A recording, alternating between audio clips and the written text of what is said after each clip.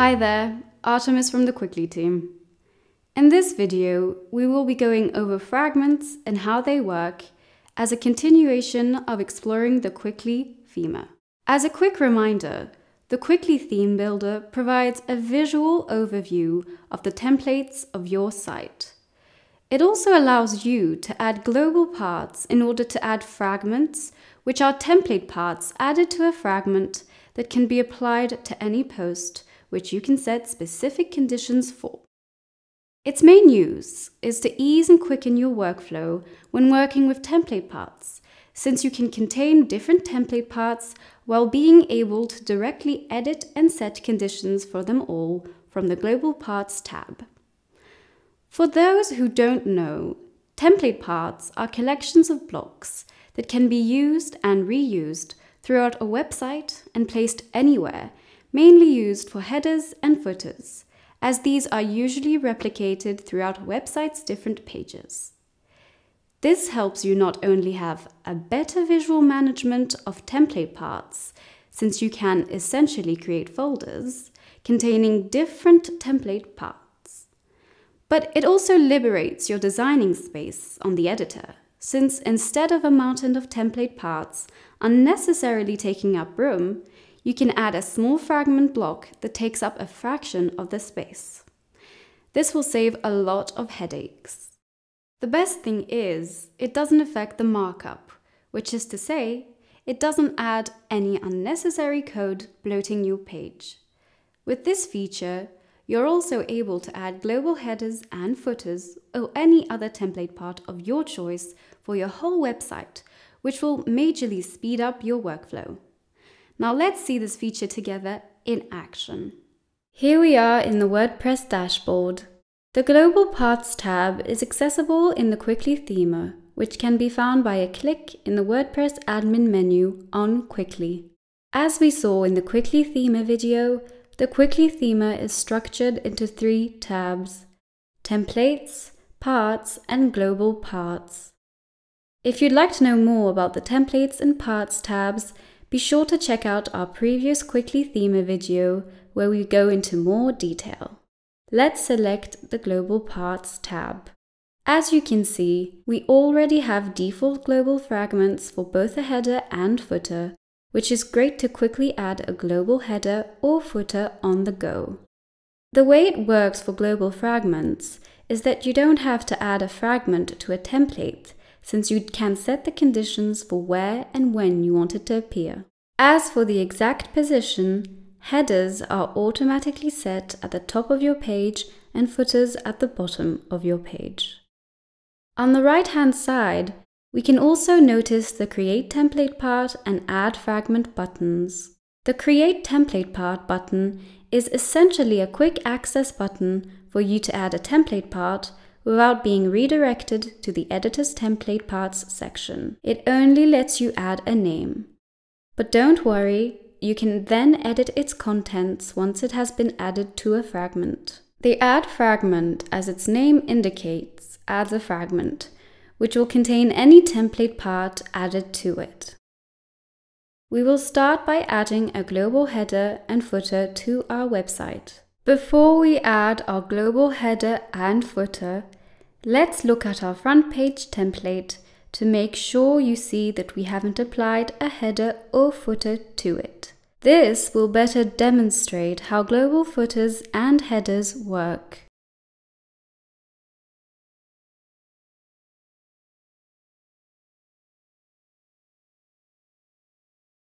Since there are already the default fragments, we do not need to add a new one.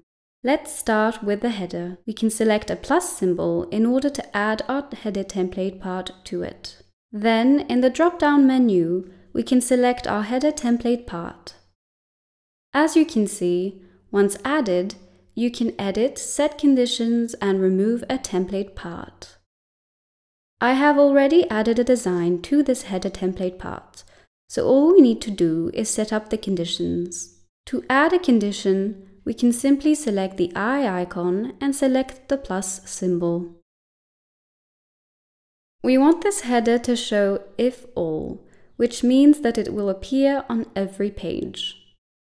However, You can be as specific with your conditions as you like, or even have different global headers for different pages, posts, or categories. It's up to you.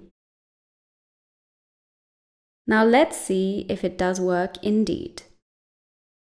So let's select our front page by selecting the home icon in the top left-hand corner. At the top of our page, our global header appears as expected. We can also see if it applies to our index by viewing a post, since we have set it for every page. And once again, it appears as expected. Now let's head back to the Global Parts tab of the Cwicly Themer to add our global footer template part. As with the header, we can select the Global Footer Fragments plus symbol to add a template part. In the drop-down menu, we can select Footer.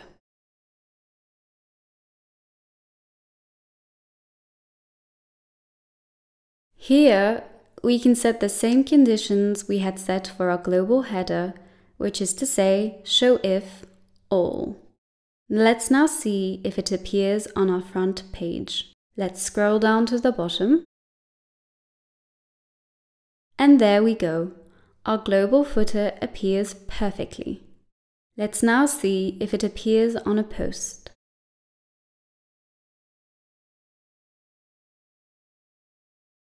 Once again, it does. As you can see, the Global Parts tab allows you to powerfully create global parts with all the necessary conditions, which provides you with maximum flexibility. You're also not limited in the number of global template parts you can add and require for complex and complete websites. Now, I will be demonstrating how you can add multiple template parts to a fragment and then add that same fragment to a page. We will be adding 3 different template parts with different conditions to show you their diversity and power. First, let's create a new fragment by selecting the Add Fragment button. We can give it a familiar name such as Octopus. Before we add our template parts, we need to create some. So let's add 3 template parts, which will be a header, footer, and CTA.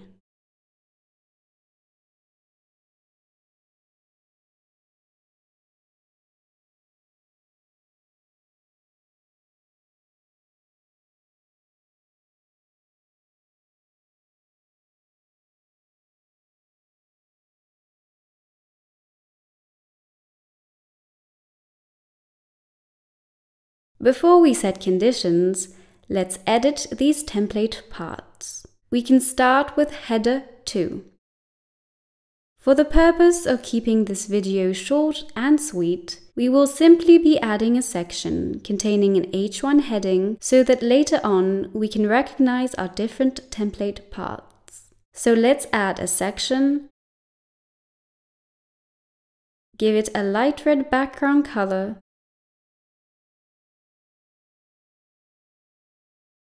and add an H1 heading and type header. We can save it and repeat the same process for our other template parts.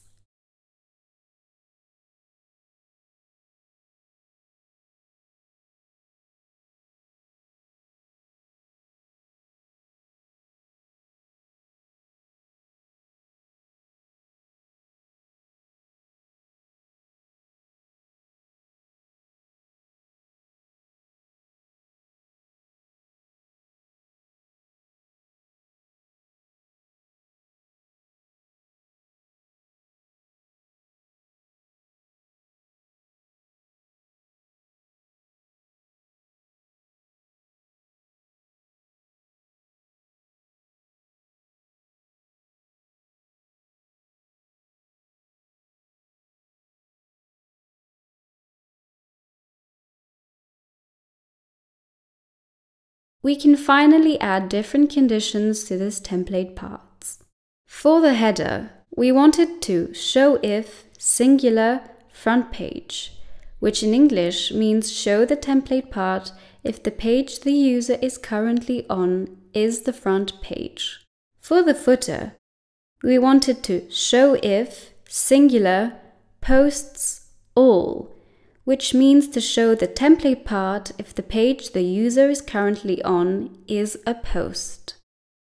For the CTA, we wanted to show if singular posts categories design, which means to show the template part if the page the user is currently on is a post in the design category. We can now select a post and add a fragment block.